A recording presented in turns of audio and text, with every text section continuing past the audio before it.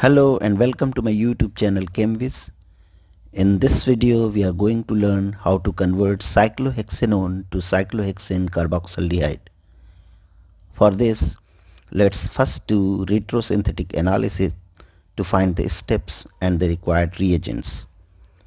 Cyclohexanecarboxaldehyde has an aldehyde group that can be obtained from corresponding enol ether via functional group interconversion by acidic hydrolysis.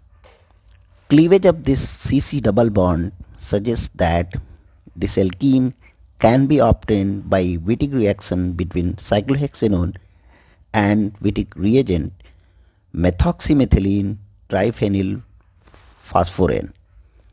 This Wittig reagent can be generated during reaction from methoxymethyl triphenyl phosphonium bromide.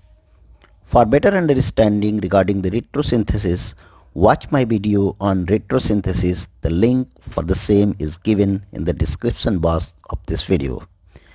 Or you can also find that video by clicking on the I button. Now come to the synthesis.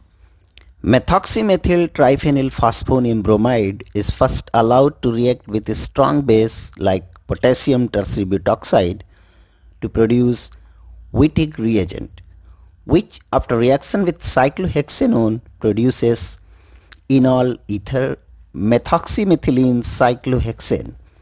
Now the acidic hydrolysis of this enol ether gives cyclohexanecarboxaldehyde.